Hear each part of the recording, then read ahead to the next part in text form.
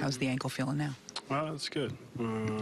Just feels a little weird right now, but about to go in the training room right now and get it wrapped up and get ready to play tomorrow. Any concern that it'll be an issue playing tomorrow?